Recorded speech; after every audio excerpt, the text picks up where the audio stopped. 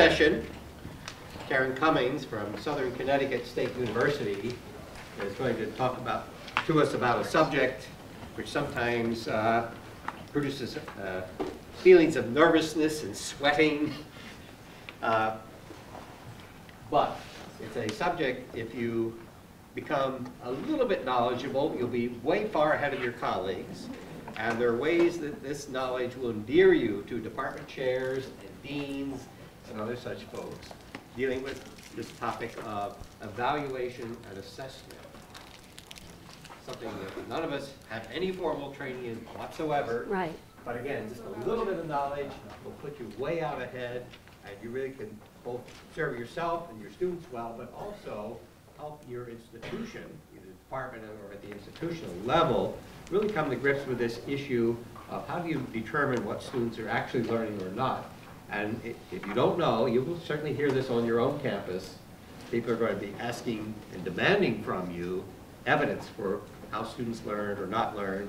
Fortunately, as Karen will explain, in physics and astronomy, there are vast resources out there to help you do that. You don't have to invent anything at all. So, Karen, let me give you a little bit about her background. Has been involved in physics education issues for a few years. Yeah. When she was, just let me mention a couple of things. When she was at the Rensselaer Polytechnic Institute, she was very engaged in developing what became called studio physics, a way of teaching which changes not only what goes on in the classroom, but the physical environment in which that classroom takes place. And that has sort of rippled across the country in many different forms. And you'll, if you ever are engaged in having a new science building on campus, this has become a common topic. How do we want to organize the physical space to enhance what we want to do with students? We're no longer building these 500 or 1,000 seat lecture halls, but how do we get a physical environment which matches our pedagogical goals and so on? She moved to Southern Connecticut State University, where she's been very active in physics education research, among many other kinds of activities. She recently wrote a sort of history of physics education research that fed into a National Research Council report on what's called discipline-based education research, which was mentioned briefly the other day. So she's been active at both the local and national levels in many ways. So I'll turn things over to Karen. Thank you. So as you know, we're taping these talks, and so we've got all these different sort of issues associated with that, but the one that we didn't grapple with, which will be a big one, is that I don't stand still. So I'll do my best to stand in one place. It's okay? Yep. Okay, good. Because it's something I'm not especially good at, is standing still. So let me just start by saying that there are reasons to do assessment that sort of involve making clear to other people what's going on in your classroom, in your department, at your university. That I only mentioned briefly on like the second to last slide in this talk. What I want to talk to you about is sort of my personal view of why assessment is one of the most meaningful, interesting, and most meaningful things that you can do as an educator. So this is not a talk about, how to get the information together for your accreditation, although you can use all of this for those purposes as well. But I just want to make it clear that what I'm going to talk to you about here is a much more personal story than that. So be prepared. I want to give you an overview of the talk. I'm going to start with giving you some context about who I am, what my background is, and sort of where I come from in regard to assessment. I want to give you sort of my definition of assessment, why I think you should engage in it, what kinds of things you can assess in your classrooms. I want to give you some examples of assessment instruments that exist. And I apologize that I was not together enough to get on your USB stick a copy of all of these assessments, but I'll make a little folder that we can maybe leave on one of the computers out in the hallway, and you can pick that up and put it onto your USB port if you are interested in these assessments, so you can have all of these tools that I'm going to discuss today. I also want to give you some examples of findings, because I just think it's a more interesting talk that way, and there are some important messages that I think new faculty members should hear. People, once you've been in the field for quite a while, especially if you go to AAPT, American Association of Physics Teachers meetings, there are lessons that have been learned and data that's been in existence for so long that people sort of take it for granted that everybody knows about it. But as new faculty members, I assume that many of you have not heard some of these things, and I want to make sure that you have. And then I want to close with trying to give you some pointers about how you can engage in assessment in a way that's meaningful for you, but that is not a huge additional burden on top of everything else that you need to do. So let me just start quickly with my background. I was trained as an experimental condensed matter physicist. My husband is also a physicist, so we had that classic two-body problem where you have to find two jobs in a remotely commutable distance away. So my commute is about 2 hours and his is a half an hour, and I'm not exactly sure how that worked out, but all right. So in the meantime, while I was finding a job that I loved and he was keeping the job that he loved, I worked at a whole range of different kinds of places. From a community college, I worked at a small liberal arts college, Skidmore College in Saratoga Springs, New York. I'm kind of an upstate New York girl. I work in Connecticut now, but as I said, I drive there. I worked at Rensselaer Polytechnic Institute, RPI. It's sort of a top 25 university, really an engineering school. And I now work at a state university in an urban environment where my students work too much. They say they work 30 hours a week on average. They come in with a huge range of preparation background and motivation to learn and everything else. So it's really a very different population than I worked with at RPI. It could hardly be more different. So I really have a range of experiences in different settings, and so I can relate to many of the things that, that you folks are going through. The other thing I want to say is that I am not a developer of educational materials or techniques. So most of the people who are talking to you at this event are people who have developed materials or pedagogical techniques or both. And they're sort of presenting to you what they have developed and what evidence they have that it works and insights into how to make it work and things like that. I'm not one of those people. I don't develop these techniques, but I was you more than 15 years ago, but less than 20, I'm sure. Hi, Ron. I came to a workshop, you know, not knowing any of this stuff, and I saw the same kinds of presentations, some of them with the same people, and I learned that there were techniques that looked really promising, and I started using some of those techniques in my classroom. And because I am a data-oriented person, because I need evidence, again, trained as a condensed matter physicist, I'm a skeptical person. I needed evidence, I needed data, and so I very naturally turned to assessment to try to make sense of what I was doing, why I was doing, and if it really did make a difference for my students, and if so, how. So I've used the techniques that you're learning about, I've used the materials that you're learning about, I still use most of them. It changes from class to class. And I use assessment on a regular basis, and I'm going to try to make it clear to you why I do. I'm a tenured full professor. Nobody can make me do anything I don't want to do, and yet still, every semester, I assess in my classes, okay? And I'm going to try to tell you a story that makes it clear to you why you might want to do that. So a little more history.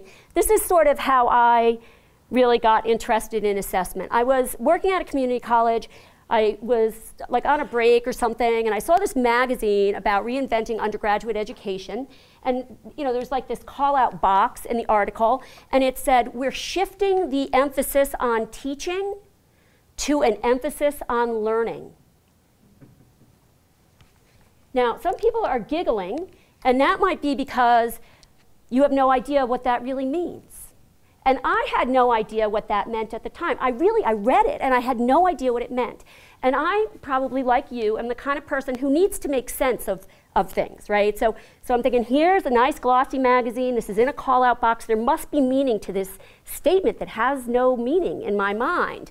And it really bothered me for a long time. And then a few years later, maybe 3 or 4 years later, I went to a workshop a lot like this, and Bob Hilborn gave a talk like I'm giving now, where he talked about how we could assess student conceptual learning.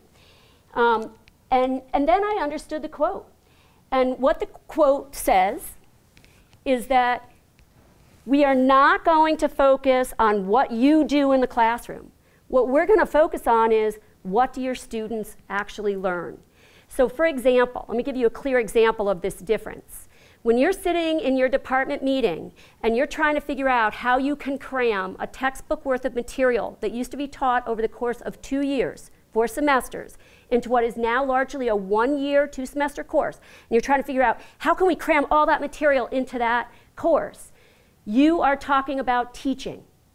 And you are not focusing on learning. What do the students actually learn as a result of making particular choices, right? So that's what assessment does. It shifts the focus onto what is actually being learned as opposed to what you're doing in the classroom. And like lots of things, that's sort of a subtle difference, and those are connected ideas, right? Because hopefully how you teach does impact how much your students learn, but not necessarily.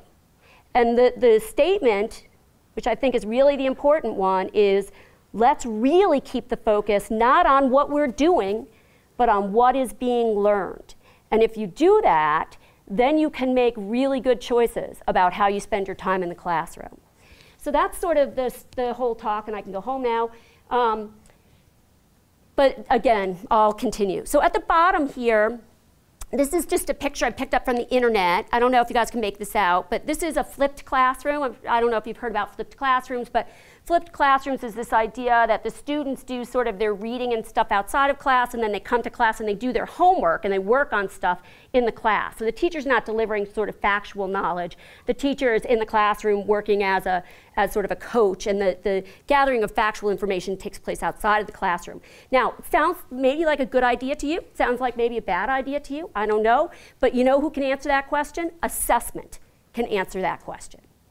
And the answer may not be the same for all classrooms, for all environments, for all courses, but that's what assessment does. It shifts the emphasis from how we are teaching to what the students are actually learning in those environments, or how much they're learning.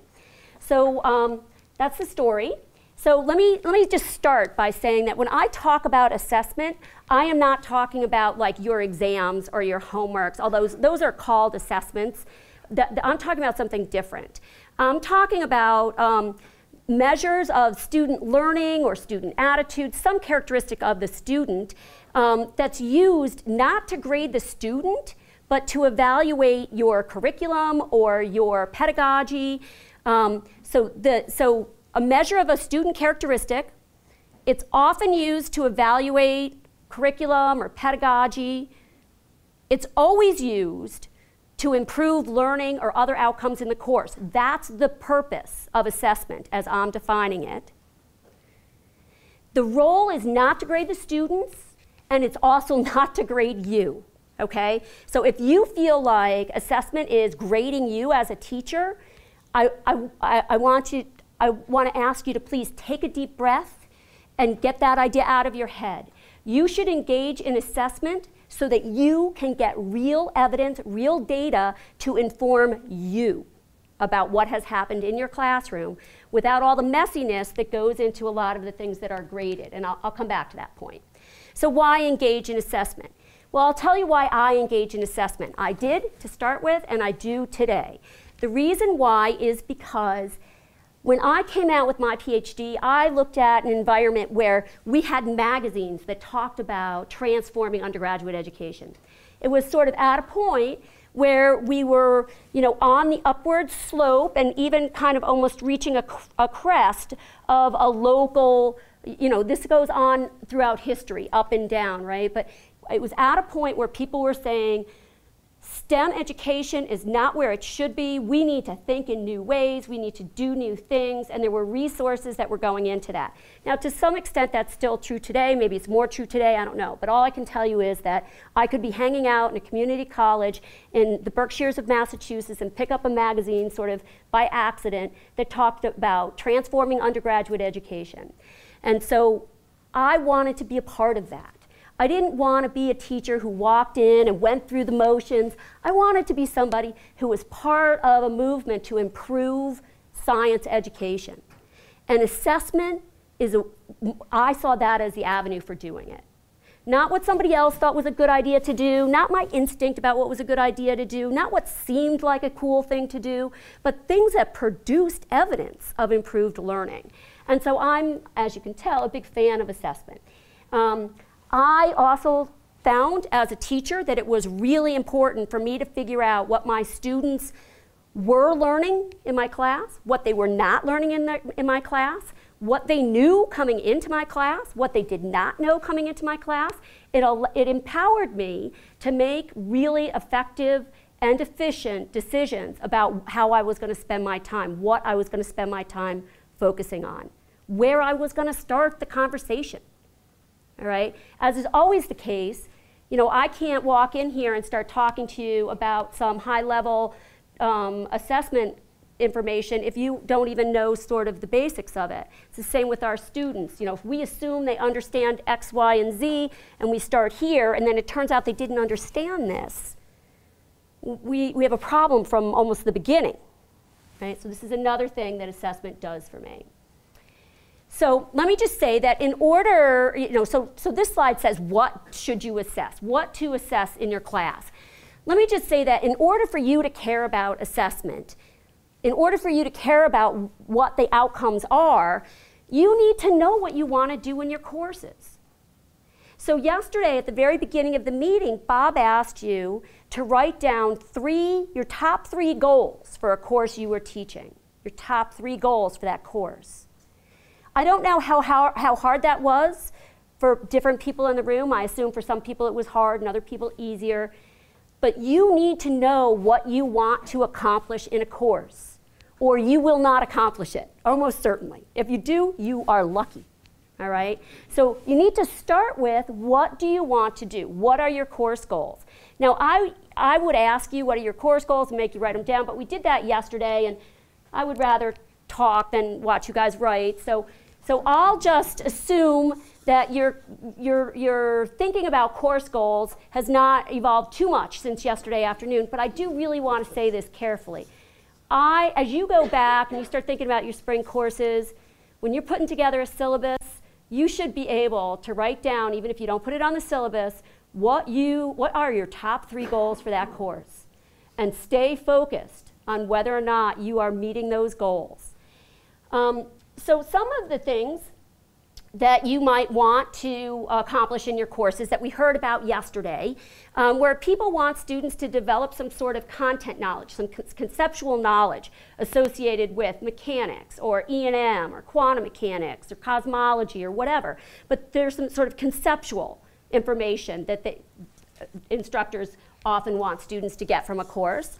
Another goal that came up a lot was problem-solving ability, and I put down textbook problem-solving ability only because it's hard to assess really true problem-solving ability where, you know, there are people who can just figure out how to solve any problem from, you know, why the car won't start to how to get the electronic tax preparation software to let you submit electronically.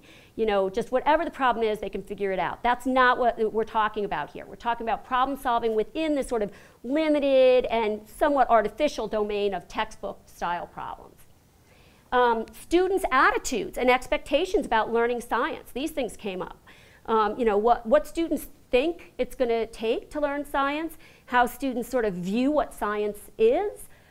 These are all shifting those attitudes and those expectations and those views in what we would consider a positive direction is a common course goal. Might not be one of your top 3, but it's a common one. General scientific reasoning ability. Do they know, how to control variables in experimental design? Do they understand proportional reasoning? Can they think in terms of probabilities? You know, just sort of general scientific reasoning ability. Laboratory skills, all of these things may be goals that you have for your course. I don't know, but what I do know is there are existing assessments which measure all of these things. So if they end up on your top 3, you could assess them without having to do any work to get the assessment.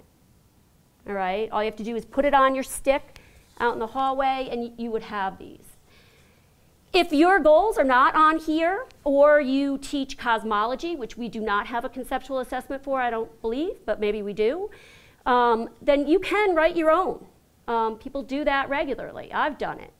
And I think if you come back for the reunion talk, then we could talk a little bit about how you could develop your own assessments. But to start with, let's talk about assessments that exist that you could just start using easily. So the really common ones are conceptual diagnostics. And the reason these are the really common ones is because there's a lot of agreement about what the important concepts are in these courses, more agreement than what it looks like to be a good problem solver, more agreement than what it looks like to have good scientific reasoning ability. The conceptual pieces there tends to be a lot of agreement about what's important and what it looks like when students understand that material. The conceptual domain also is a little bit easier to test with multiple choice questions, which makes it easy to do the assessments, although most of the assessments I'm going to talk to you about are multiple choice assessments. Lillian McDermott said something yesterday that I think is really important to hear, which is that students can get right answers for totally wrong reasons. And so just because they got a right answer, a correct answer, does not necessarily mean that they understand the material, although usually when they get a wrong answer and you talk to them, it's true, they don't understand it. So I usually look at these assessments as being fairly clear indicators of what students, sort of a minimum bar. They don't have an understanding which is any better than what's indicated on the assessments. So in bold here are assessments that there are all kinds of conceptual diagnostics. So quantum mechanics, thermodynamics, waves, energy and momentum, lots of E&M, circuits, a lot of mechanics-oriented stuff. The ones that are in bold for two reasons. One, they're used a lot, so it's worthwhile sort of having them as part of your ability to communicate with other people, like somebody could talk to you about them. For example, you will get talked to, somebody will mention these exams tonight and tomorrow. I nearly guarantee it. The Force Concept Inventory, FCI, and the Force in Motion Conceptual Evaluation, FMCE, and I will give you a quiz if I see you Sunday morning and ask you who talked about them, all right? So pay attention, watch for the assessment data. But assessment data, research data that comes from those two assessments is all over, all right? So they're important to know about. And then the conceptual survey of magnetism as well. There's a lot that's done. People use those exams a lot, all right? But there's a wide range available. So how do we give these assessments? Well, critical to these assessments are what's called pre-instruction, post-instruction testing. And again, Lily McDermott touched on this yesterday. Her pre-instruction, post-instruction testing model is a little bit unusual in that she does, at University of Washington, when they do a pre-instruction measurement, it's actually after they've done the instruction in the lecture, but before they've done instruction with their materials, the tutorials or whatever they're going to be using. Most people, when they talk about pre-instruction assessment, they mean before they've had any instruction in your course on that material. And then post-instruction, regardless of whether you're at the University of Washington or anyplace else, is after the students have been instructed with the materials or techniques that you're trying to use. All right? So usually what happens is the assessment tool, say the Force Motion Conceptual Evaluation, FMCE, is given at the beginning of the course. The exact same assessment is given at the end of the course. The exact same assessment, okay? If I say anything that you have like a clarification question on, like I don't want to debate whether MOOCs are good or bad in the middle of my talk because I'm selfish. But if I say something that you don't understand, you have a question, just raise your hand and let me know. You don't have to wait till the end. So, so assessment, the pre-assessment is given at the beginning of the course. The same assessment is given at the end of the course. No, the students don't remember it. If teaching was that easy, this is what we'd do with everything. We'd give them a test at the beginning of the course and we'd tell them, you know, you see the same test at the end of the course, make sure you figure all this stuff out.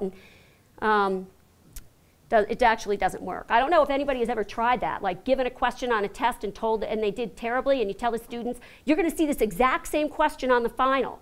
And you put the exact same question on the final, and they still do terribly. I've always found that very frustrating. Yes? Yes, so. How do we know they are really taking it serious? Actually, they don't really spend time to think about the question. Sure, so the question was, if they're not graded, which is typically the way these are done, and certainly the way a pretest would need to be done, right? You can't count a pretest towards a student's grade. How do you know that the students are taking them seriously? Well, there's a couple of different ways to see how seriously students are taking a test. One is that you watch them when they're taking the test. And you can watch people and sort of tell whether or not they're taking it seriously. So for example, I can look around the room and figure out whether you're taking my talk seriously by how many people are looking at me, how many people are actually doing what they're supposed to be doing, how long they take to do it. Things like A, B, C, D, E, F, G as an answer usually means they didn't take it seriously. In addition to that, once you know these exams, there are patterns of answers that students tend to give based on patterns of thinking that they have, and so you can look for that. But at the very end of all of that discussion, even if the students don't do the best that they can, I always come back to something that I already said, which is that these are sort of crude measures, right? So you don't know that this student did their very best. But if you give it to a bunch of students and you watch them and it looks like they're doing seriously, and after they take it, students are coming up to you, because my students do this, they'll come up and they'll say like, well, what was the answer to this one and stuff. You can be sure that on average they took it pretty seriously. The other thing that you can do is you can scare them, which is what I do. It's my general tactic for just about everything. And so I tell them, I'm going to watch you, and I can tell by looking at your paper whether or not you've taken this exam seriously. Not based on whether your answers are right or wrong, but based on patterns that people tend to have in the way they answer. So long as you take the exam seriously, you'll get full credit for a homework assignment, today's lab, pick it, right? You just give them full credit if they've taken it seriously, and you tell them you're not getting that credit if I think you didn't take this exam seriously. And that'll take care of, 90% of the trouble. And you can't ever take care of all of it, all right? It's a long answer, but did I answer your question? You can't ever be sure of anything, right? Typically, these assessments are given unannounced. So the pretest is given unannounced, and the post-test is given unannounced. One thing that's really important to read here is that these assessments are not returned, okay? Because these are research tools. And if you return them at many of your institutions, they will be archived at the fraternity houses, they will be scanned and posted on the web. There's all kinds of things that will happen. So not grading them and not returning them allows them to stay viable instruments for assessment. So again, this is not assessment for student grades. This is assessment trying to harvest some data which informs your own understanding of what has worked, what has not worked in your instruction.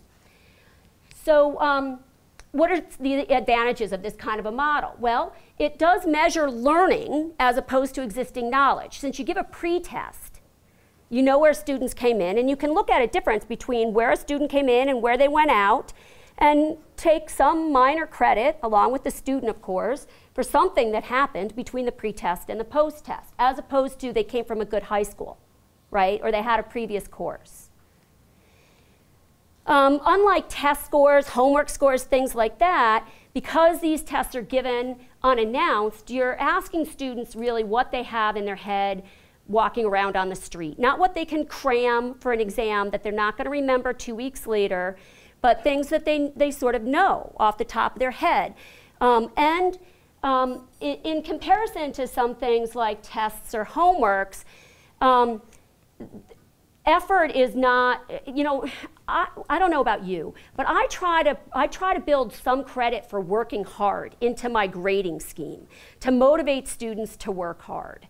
So I tend to do some things which basically are just payoffs for working hard. Like labs. I don't grade them that hard because the students have to do a lot of work when they're in that lab. And I basically give them credit for working hard and trying to learn and asking me questions and all of that. The other advantage to this mechanism is that typically these assessments are quantitative and they're objective to grade. So like it would be great if we could assess how much our students know based on conversations we have with them in the hallway. That is really authentic measures of what a student knows. The problem is you can't quantify it or record it objectively in a way that allows you to compare this semester to last semester, to next semester, let alone to compare how your students did. You know, you think your students did crappy until you compare it to the national average, and then you say, oh, wow, they actually did okay, right? I thought it was bad, but it looks like in comparison to most places, that's pretty good. All right? So one of the advantages is that these are nationally used exams. You can compare in the privacy of your own office how your students performed relative to other students. And you can keep records. How did the students perform this semester as compared to last semester as compared to next semester when you do something different? And so you really have a way to take a scientific approach to improving your instruction. You do an experiment, you measure the outcome. So let me give you some examples of the types of things that this assessment data has done for the physics education research community in particular, but I think for the broader community of physics educators. Some of the things that became clear was that we could do better. Another thing that Bob asked you yesterday was he asked, you know, how do you decide how to teach? How do you decide how you're going to teach your course? And things that often come up is, well, I teach the course the way the course was taught to me, or I teach the way my colleague taught the course. And although those are reasonable places to start, the data indicates that we can do better than that, and that's why your teacher is not here doing presentations, and my colleague is not here doing presentations, but rather people like Lillian McDermott and Ron Thornton and many other people who developed materials, tested them very carefully, modified them, tested them some more, modified them, tested them some more for years until they got materials that were really robust, techniques and materials that were robust, that could be used at all different kinds of institutions by people like me, the way I was 15 years ago, who didn't know anything more than I learned in a half-day workshop. So the evidence, let me show you some of the evidence. So one of the first papers that really one of the things that happened that really sort of shook the nation in regard to physics teaching was the Force Concept Inventory, FCI, was developed in Arizona, and they sort of mailed it around to people, I guess. I don't know, I was a baby at the time. But my husband was not, and the story I hear is that they mailed it around to people. He even got a copy, although he's not in physics education research. And people would look at this test, and I'll show you the test, and they'd look at it, and they would say, our students can answer those questions, no problem. And then they would give the test to their students, and they would be mortified by, even after instruction, the very low rates of correct answers on questions that people were sure a student would know. For example, if you take a ball and if you take two balls, one of a heavy ball and one a light ball, but they're still both spheres, and you drop them, which one hits the ground first, right? So, or if you toss a ball in the air, what's its acceleration at the highest point? Do you know what its acceleration is at the highest point, you guys? It's 0. It is almost certainly 0. And things like that. And these ideas are ideas that are not crazy. I mean, that's what Aristotle thought, right? I mean, isn't that what Aristotle thought, that force was proportional to velocity, right? And the velocity is 0 there. So these are not crazy ideas. They're not just like tell them the truth and they'll understand it ideas. These are ideas that are a part of the way students view the world that can be very difficult to shift.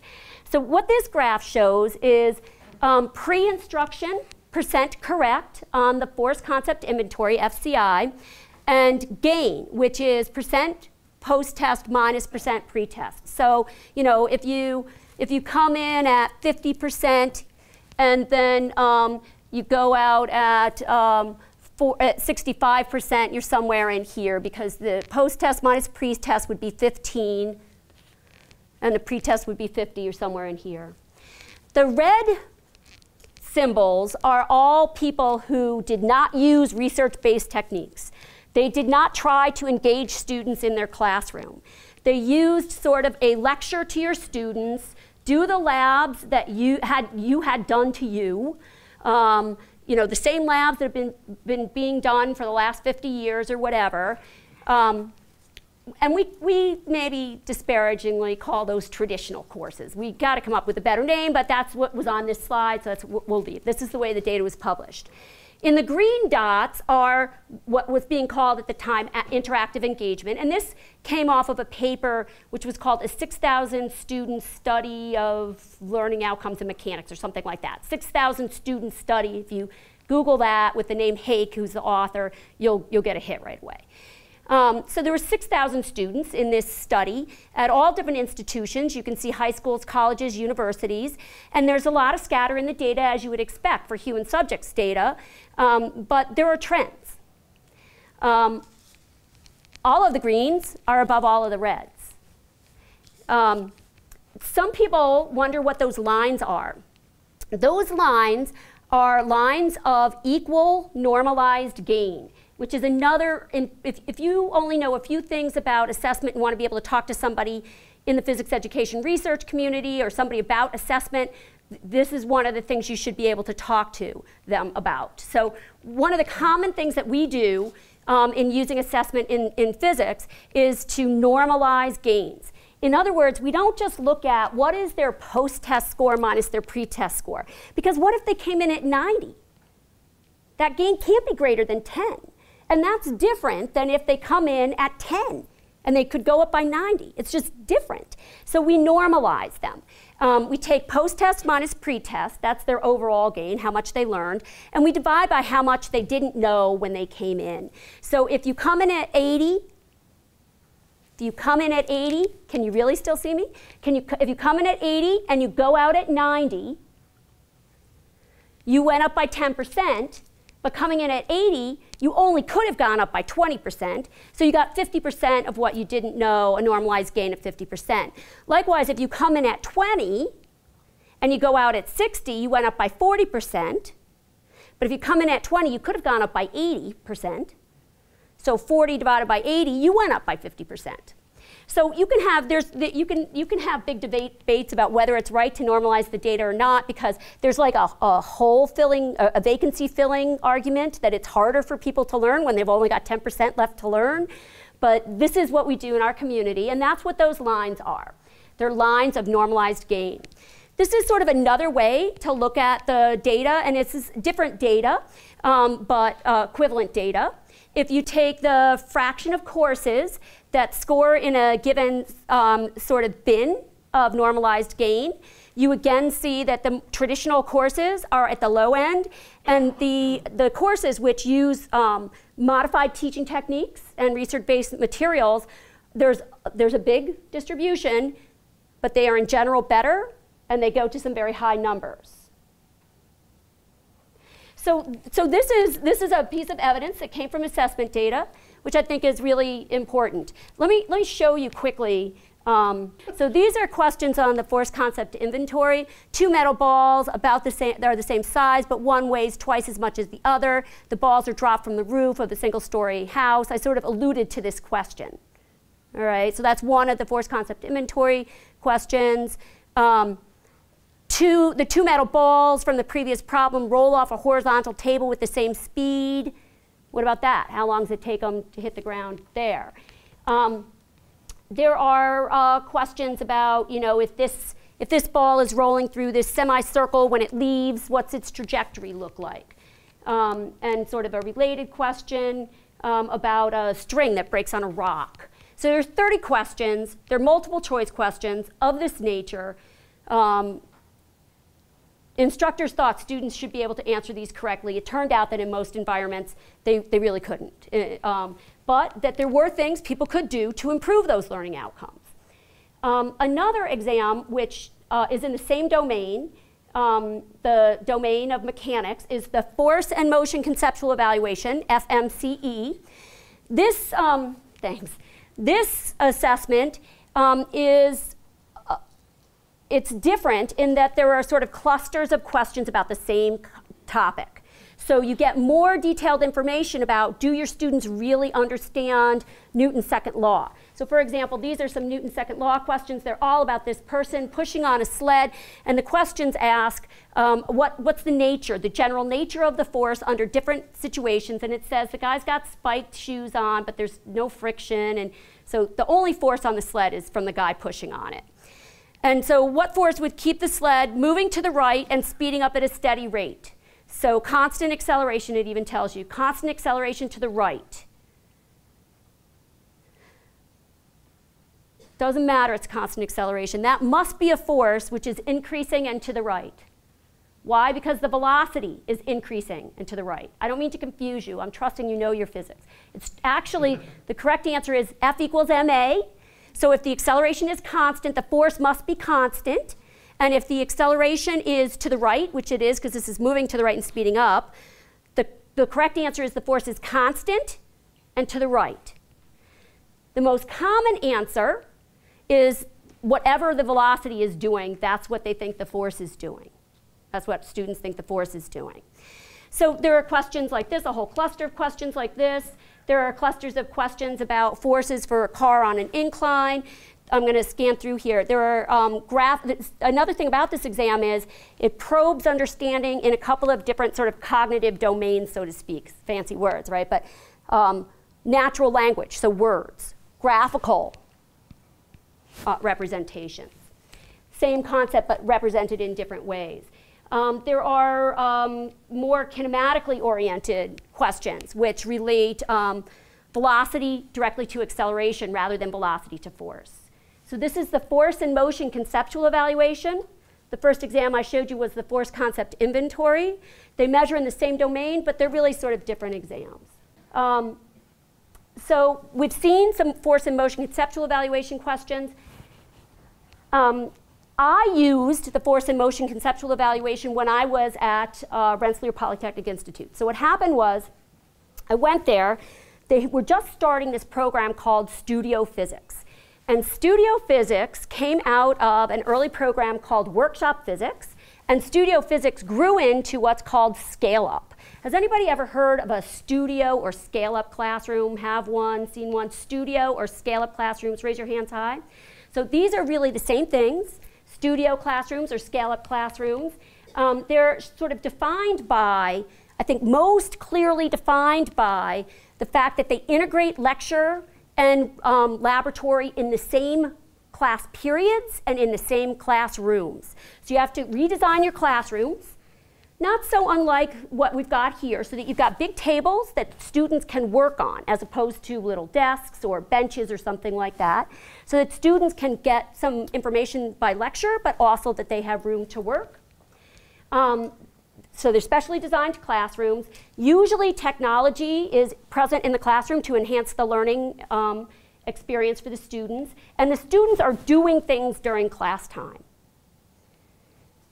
Now, for many people, this sounds like that would be a positive environment, a positive change to the classroom and to how teaching and learning go on.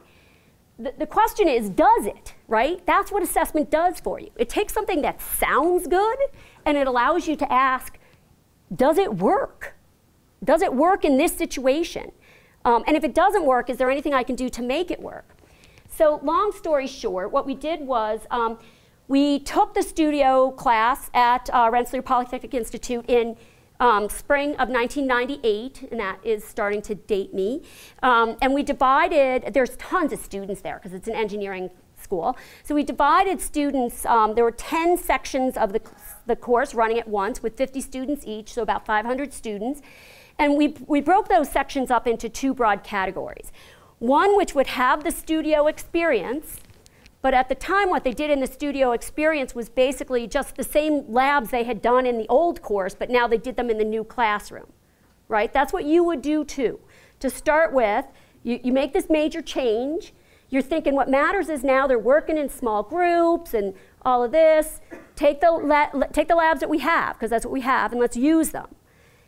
The other category of students, still in the studio environment, got research-based materials. Things from Ron Thornton, things from Melanie McDermott, research-based materials like you're learning about here. Everything else about it was the same.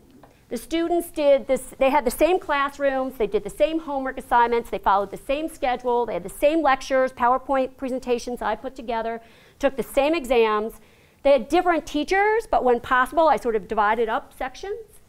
So really the only difference between the two groups was whether they did research-based materials in their time in class or whether they did the old materials that had been in use in the old environment. And what we saw was that both on the, because I was a wicked skeptic at the time, I thought that maybe if you use materials developed by Ron Thornton and you measure using his exam, isn't there something kind of weird about that? Like the person who's developing the materials gets to write the assessment. I thought that was weird.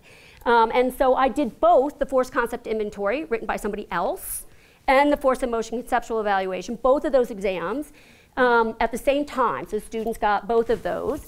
And what I saw was that as compared to traditional instruction, the students in the studio classroom, in the stripy bar, did really no better than students in traditional classrooms.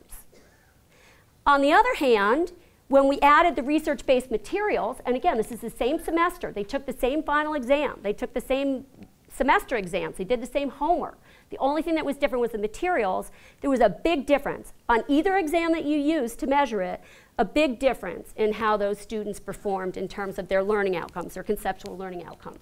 So there's a couple important messages I want you to get from that slide. One is that just because it seems like a good idea doesn't mean it's working.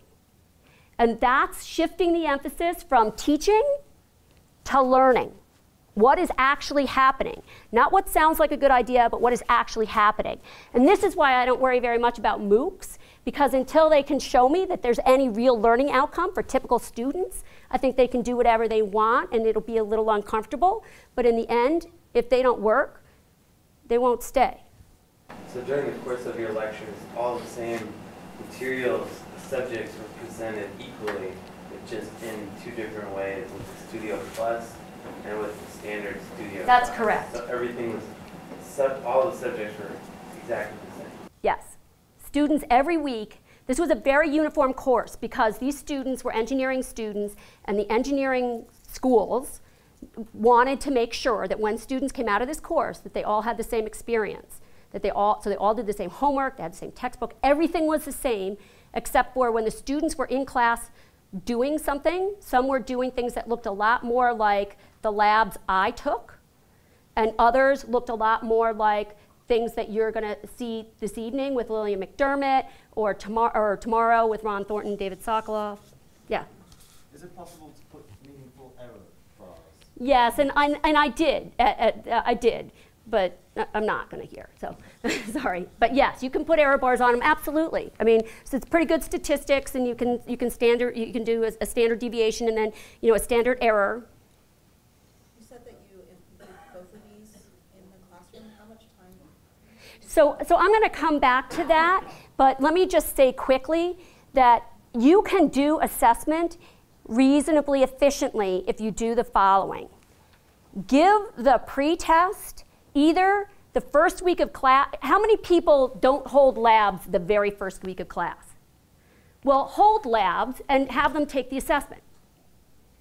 All right, that's what we do.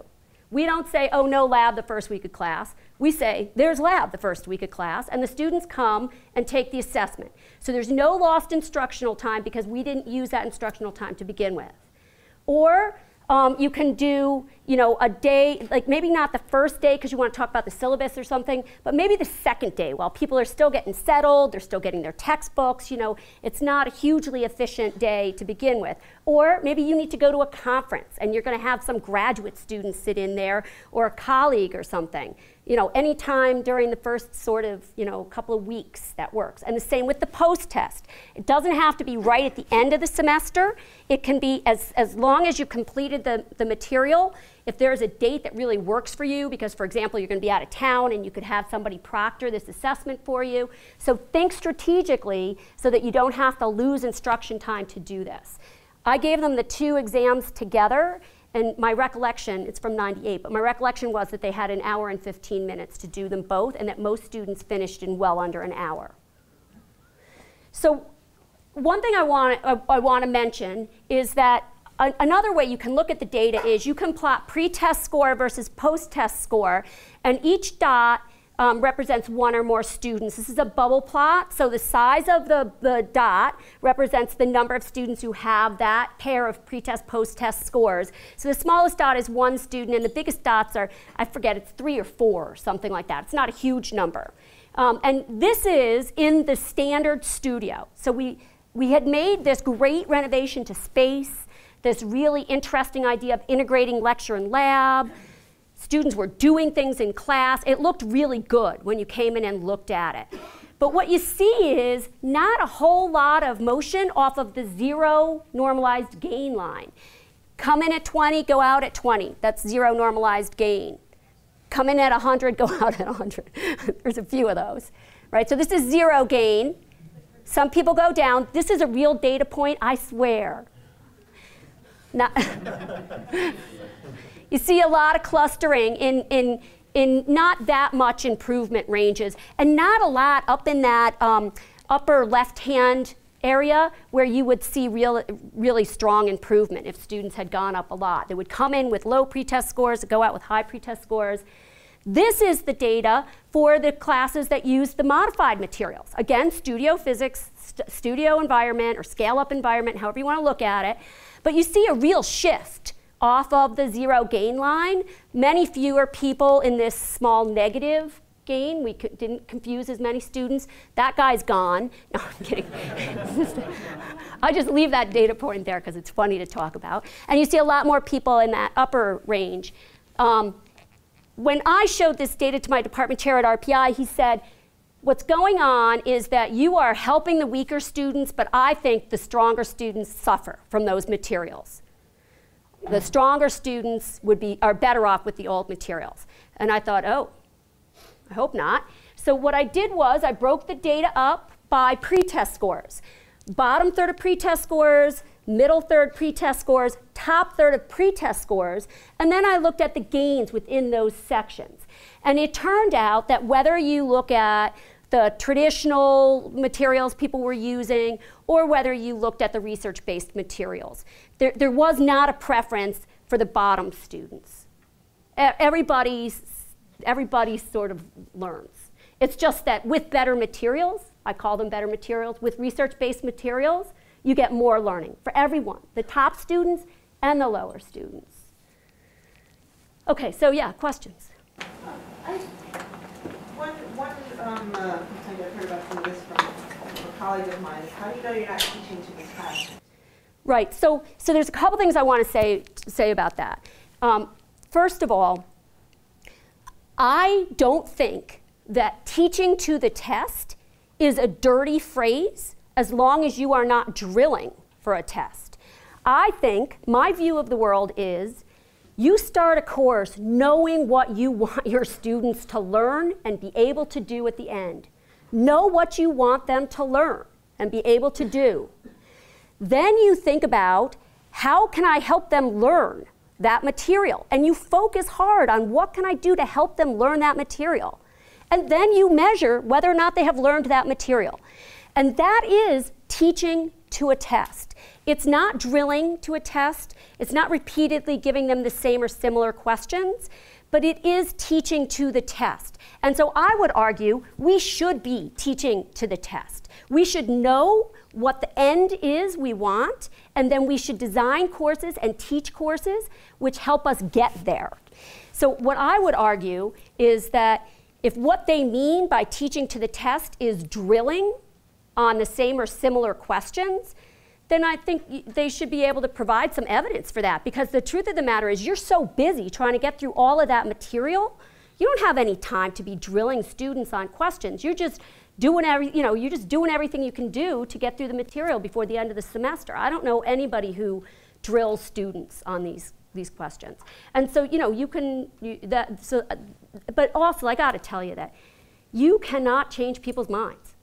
I mean, people have opinions that, I've seen people engage in conversations that I was like, wow, are they on drugs or what? Because they're scientists, yet they're looking at this evidence that their colleague took, and they're saying, well, I don't believe it. And I said to them, what, you think that he fudged the data?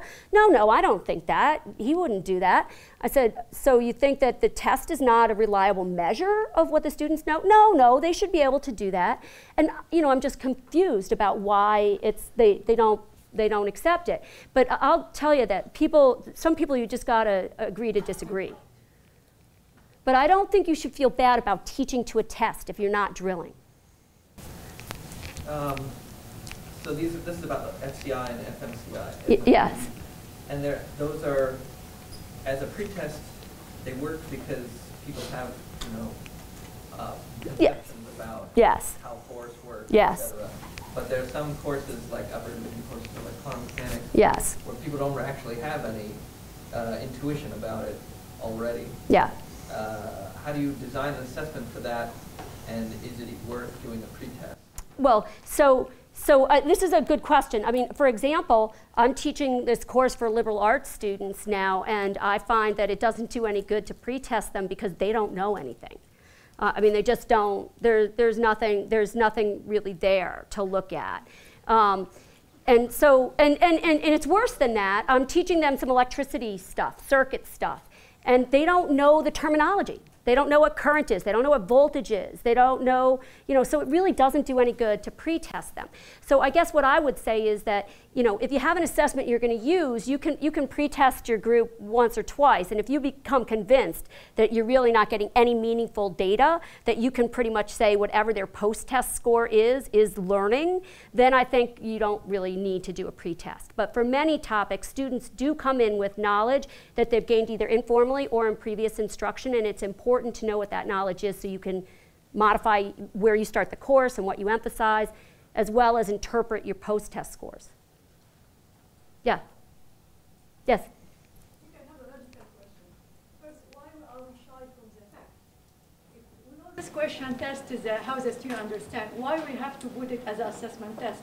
Why we don't construct our exam to have this kind of question? If the student don't know how to answer the question, they fail the class. Because this is... Well, so are you saying that students who fail the assessment should fail the class? No, I'm saying at least my exam should have part of the exam really exam how the student understand. Yes. Yeah, it has some of the question like this. If the student understands this material, they shouldn't pass the class. They should fail the class. Yes, so a couple of points, let me say. I think one of the things that make the research-based materials that you're learning about here work is they force students to think. They put students in situations where it's really hard for them not to be thinking. And in fact, there's even cute video that this guy, Joe Reddish at the University of Maryland used to show about this student. There's this cluster of students, they're working on a lab, and one of the students says to the other student, oh, I hate this stuff. He's always trying to make us think. And the other student says, well, I don't really mind if he makes us think as long as I get my A. And I think that that's one of the values of carefully designed materials. I think that underneath, that's part of what makes them work. And I also agree that if this is important to you, then it ought to be on your test, because what students get graded on sends them a message about what's important for them to understand.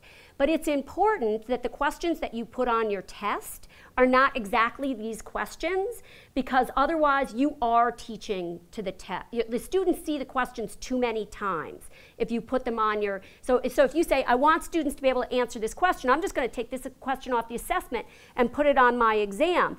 Well, if you do that, and then it, you know, then they get that exam back because there's a grade on it, so they have to be able to look at it, they can study it, right? They can memorize it. Yes, so you have to think about new questions. That's the point, right? So I absolutely agree that your exam should include questions of the same type that are on your assessment, because your assessment should be totally linked to your course goals. So, we're out of time, so let me just get to that slide. This always happens to me. It always happens to me. So let me tell you one piece of advice I have for you guys. You're going to hear all kinds of stuff, right? And you're going to go home thinking, what the heck am I going to do? I have all this stuff. Pick one or two of the techniques that you hear about that you think match who you are, match who your students are, match what your institution is like. Pick a couple, one or two of the techniques that work well for you, that seem like they make sense to you, and try those. Choose course goals, and then pick an assessment, one of these that already exists. I didn't give you, but I'm gonna. Pick an assessment that aligns with those course goals. So pick techniques, one or two, not too many, that align with who you are, who your students are, what your institution's like. Pick an assessment that aligns with your goals and the techniques that you're going to use. So if your technique is focused on developing conceptual understanding, then pick a conceptual test.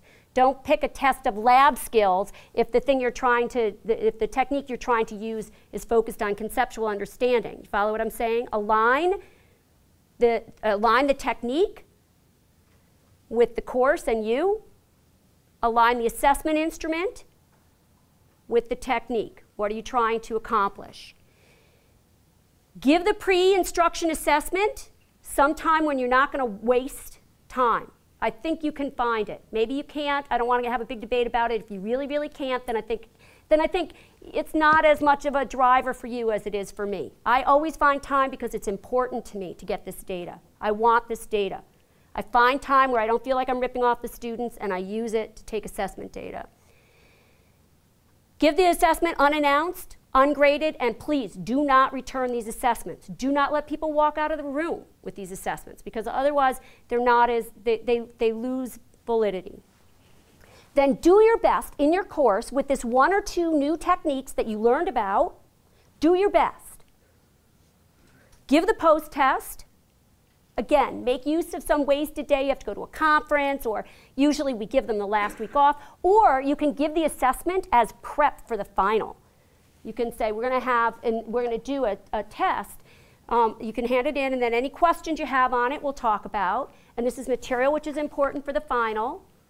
That encourages students to do their best, and it's good use of the time. It helps students think about what they know and what they don't know for the final. And then look at your pre-test, look at your post-test. You don't have to tell anyone else. It's not about what somebody else thinks of your data. It's about what you think of your data. You are informing you. Learn from that comparison between what they knew starting and what they knew ending, and then repeat over and over again. If it didn't work, see if you can figure out why the technique didn't work for you. Was there something that you didn't do that the developers said you needed to do? Did you not do it enough? Like, I'm going to do peer instruction, but you only do it twice all semester. Do you really think it's going to make a big difference? Probably not. But you can repeat the experiment and then collect the assessment data again, and you will have data that can inform your instruction. And That's the reason to do assessment. Not to verify that these techniques work or don't. People have done a lot of that already, and they do work for a wide variety of people. If they don't work for you, we could ask why. Everything that I've said is also really helpful to administrators who need data, assessment data, especially data linked to student learning outcomes. They want that, they need that, because we live in a world of accountability now in education, and people want to see that students have learned something. So I think it does help make administrators thankful. It's also really interesting applied science, so be careful, because it's a little like drugs. You might be, you might find you like it, and then you'll be doing assessment for the rest of your life. But mostly because I think that you're here because you want to be good teachers. And if you want to be a good teacher, assessment can really, really help you figure out whether your students are learning anything in your courses, anything that you care about. So that's it. I don't know how many slides I skipped, like probably half of them, but still, there you go.